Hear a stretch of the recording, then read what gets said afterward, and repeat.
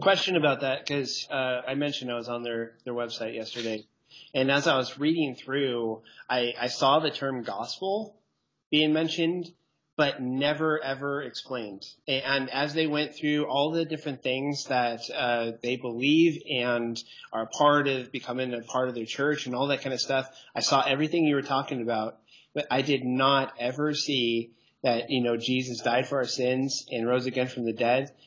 There was no mention of him dying for our sins. There was nothing. It was all, like you said, you repent, and then you become a disciple, Yeah. and you're baptized, becoming aware of, that baptism saves you, but they totally skip over anything about Jesus. I wanted to get your opinion about that. Well, there you go. See, that's one of the insidious things. Have you done any research on their Bible study series, or the process they use to actually convert someone? That's what I was looking through. That was the closest that I could get to a statement of faith. It was basically a manual on here's how you walk somebody through this process. And that's where it was just completely conspicuous to me that, like, Jesus is not anywhere in this thing. He's not talked about. It's not part of them. Not the Jesus you and I would know. Right. All right. So let's look at their Bible study series. I wrote a whole critique on it. Fundamentally, what they did was they took a kind of semi-benign Church of Christ study, and Kit McKean added an additional study to it on discipleship, and he tweaked a couple of things to kind of make his doctrine a little bit more palatable. But fundamentally, like in any cult, and again, this goes with the Mormons and Jehovah's Witnesses, one of the key items of thought reform, brainwashing, is that the person undergoing the process does not realize what is going on with them. There is a strict set of steps and a strict kind of doors you have to pass through. Like, you can't have all the doors open and see the end of the hallway because you're totally like, oh, there's no way I'm going to believe any of that. You guys are crazy.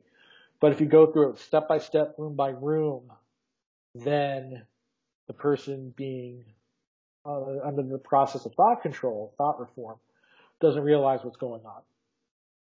So the ICOC study series, you started something called the word study. And it seems like a very innocuous question for that study is, would you like to, obey the word of God? Mm-hmm. Offhand is like, well, sure, obeying the word of God, that's what God wants us to do. But what they really mean is, do you want to obey our interpretation of the word of God? In addition to, you can try and obey the word of God, but you'll never be able to do it because you are an imperfect, flawed sinner who can never earn their salvation. And hey, at this point, you've already broken the law. One part of the law, you've broken the whole law, and you're already separated from God. So at that point, you have what typically happens after that would be their discipleship study, where Kit McKean would come in and his specific study on discipleship, where fundamentally in all these Bible studies, you have at least 2 or 3 members studying the Bible with a non-member.